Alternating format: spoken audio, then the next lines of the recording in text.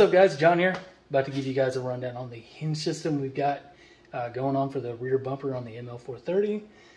It's pretty basic. It's something I've used in the past several times and it holds up really good. What we're looking at is 1 3/4 inch. I think this is 0.95 wall. I used to build like rock sliders out of this when I first started, like the first set that I did, and it's a little thin, but it works perfect to fit these. Hopefully I can get a camera focus on this. There we go. The 203 KRR2 bearing. So if you look these up, you can get them pretty cheap on eBay or Amazon. I get them by the whole bag of like 20 or something. But what they're really awesome at is the outer diameter fits the inner diameter of 1 3/4 0.95 wall tubing. So these fit in there. Got this one finished right now, so you can see how nice and free spinning that is. And what we wouldn't want is the bolt tightening down on the inner bearing, in this part of the inner bearing, and that would basically try to push the two bearings together in the tube, and that would put a lot of stress on it. So inside the tube, we've got this piece of 1 inch. That's the same stuff I build roof racks with. Got lots of this laying around. This goes internal inside this guy. So what it gets is welded on one of the bearings, like so. And then the bearing gets pushed inside here, like that, and then the other bearing, boom, right there. And it's measured out perfect to where when these two bearings press together, both surfaces, this inner surface and the inner surface of the, call it the bottom bearing, end up meeting. So that'll be there like that, and this one will stack on top like that. So there's no kind of stress on the roller portion of the bearing. It's all inner, the shank or whatever. Fuck. Drawing a blank on what that's called. The race? I think that's the race. Anyways, the tension is where it's supposed to be. The only tension that's going to be on the roller assembly itself is the weight of the swing arm. So basically imagine this sitting here. This is going to get notched out to fit the round tubing. This is 2x3. This is 1 3/4 inch. So it's going to fit up in there pretty good. Be able to do some gap welding, my favorite, and get these surfaces nice and joined together.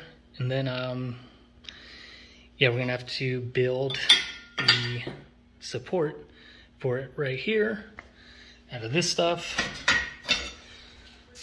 So this guy's going to get notched, fit to the tube, and then there's going to be, can I explain it, a bracket going horizontally off here and off the bottom, and it's going to hold the top and bottom of this guy.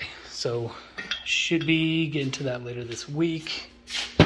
It's kind of a after work project, but yeah, I'll be getting this thing together pretty soon, hopefully. And really all that I'm short of right now is the two bolts themselves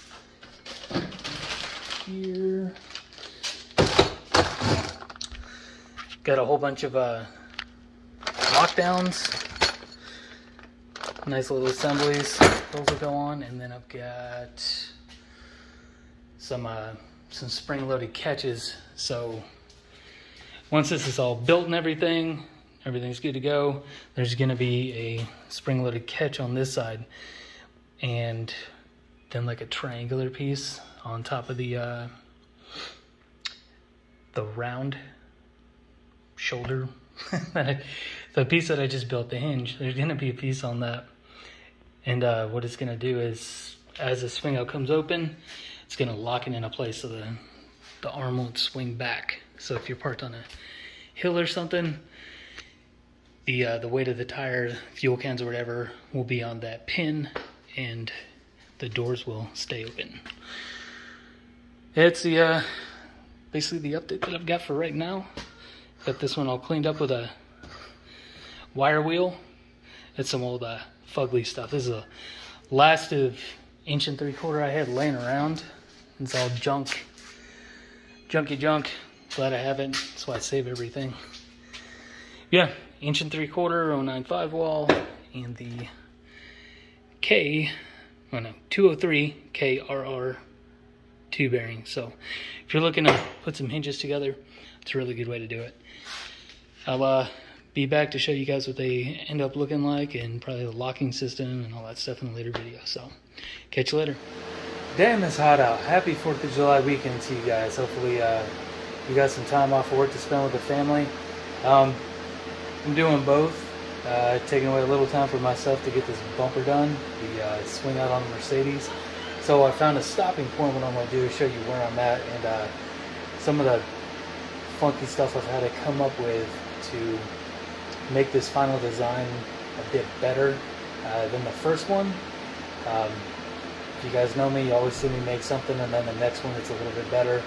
Finding the weak points, strengthening that up, and yeah, making it look better, making it work better. So here's what we got so far.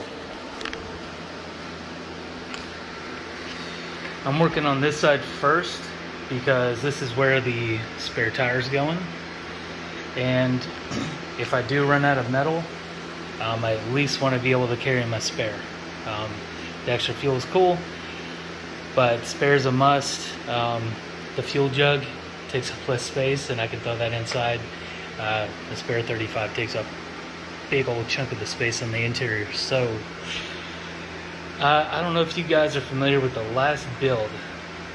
Very similar, so using the same hinge design with the bearings welded in and a big 5-inch long 5/8 bolt. What's different is the post it's on. Ever since I've been building rear bumpers, I've used a flat piece of call it 1/4 inch, and just run it flat like this, just right there, because it was easier, especially to marry the top piece it's going, to be able to marry it to this. Well, I'm gone a different way because I think this will make it stronger. A flat piece has a lot more ability to have flex. So as the tire's riding, you can see it shake just a little bit. I think that might be due to a maybe weaker previous design. A tube has a lot more surface area when you're welding, so therefore a lot more stability, and it also relies on how you tie it in. So with everything being tubular, besides the actual cross piece here,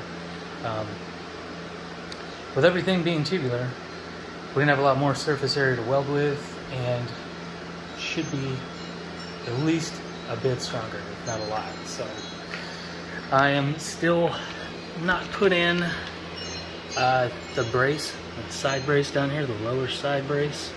I guess I can just call it side brace because there ain't no upper side brace. Can't weld to the body because we don't ever want to join the body to the frame.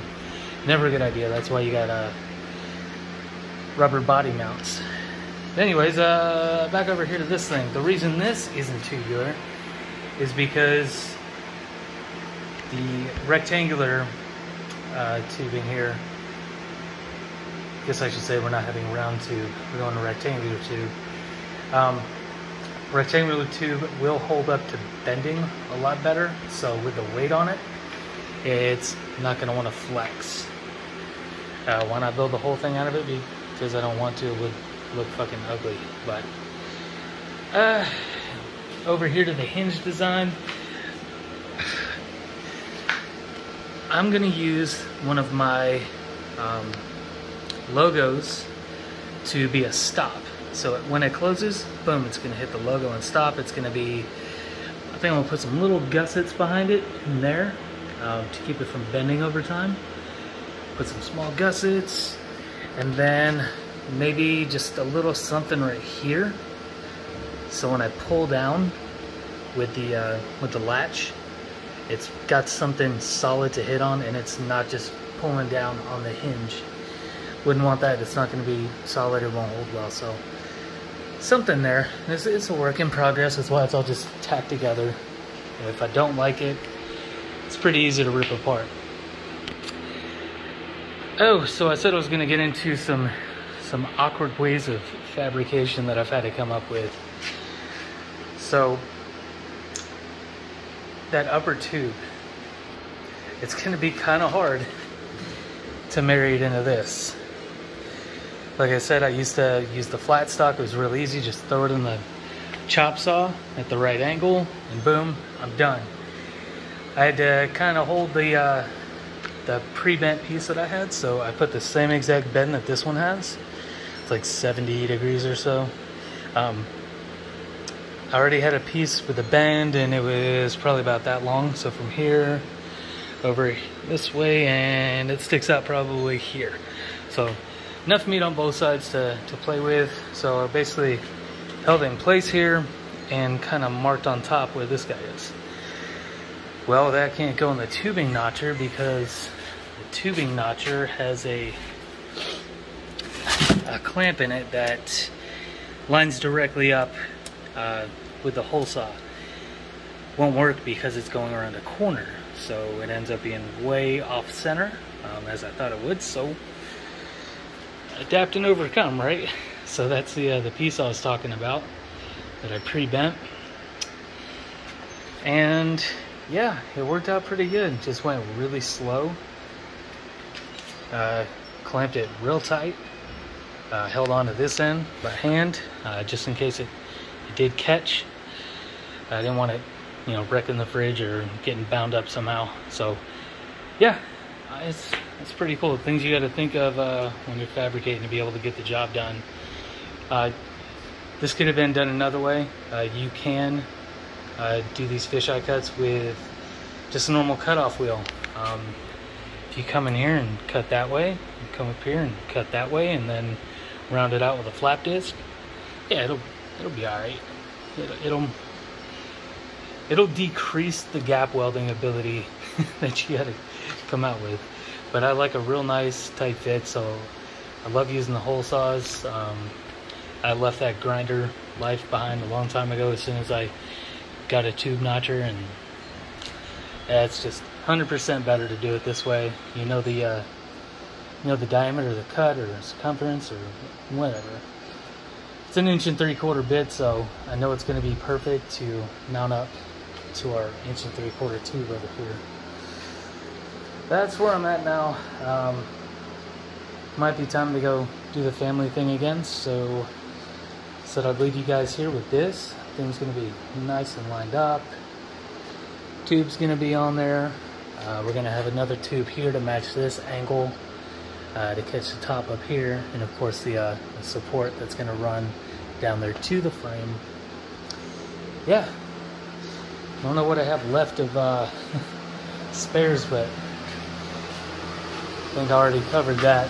I really don't think the movers are going to enjoy hauling this heavy crate of scrap around.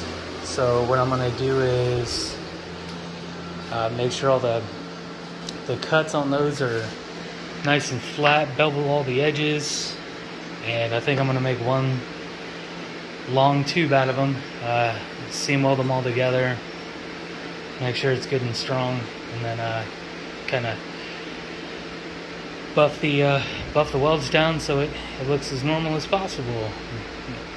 Like I said, this is my rig, not a customer, so I don't really care about trying to hack shit together just to get rid of some spare stuff. It's what you got to do when I guess you're moving and can't really get into buying more stuff. So yeah, that's where we're at, and again, happy 4th of July, and catch you guys later. Stay tuned for more. Like, subscribe, see you.